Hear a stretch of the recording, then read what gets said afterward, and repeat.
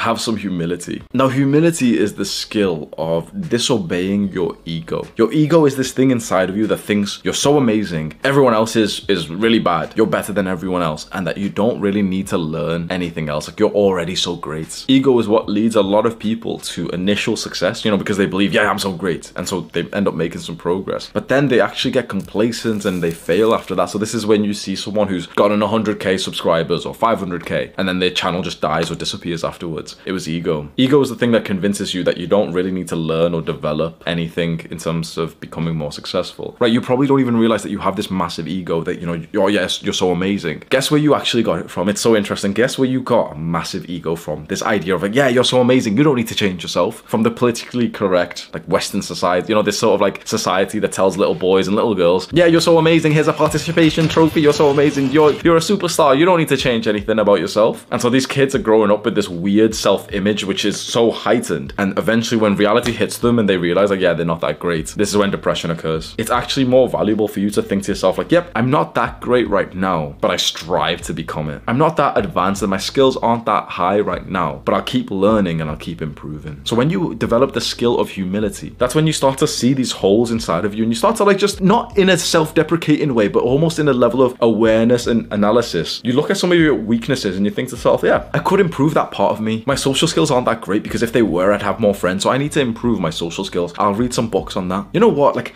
I'd really like a girlfriend, but girls don't seem attracted to me for some reason. I'll start researching what girls are actually attracted in, and maybe I'll start like going to the gym more and I'll get more like fit and I'll look better. Maybe I'll learn like how to actually date and speak to girls better, because I'm probably not that good at it just yet. With that skill of humility, you'll actually go on to make more progress.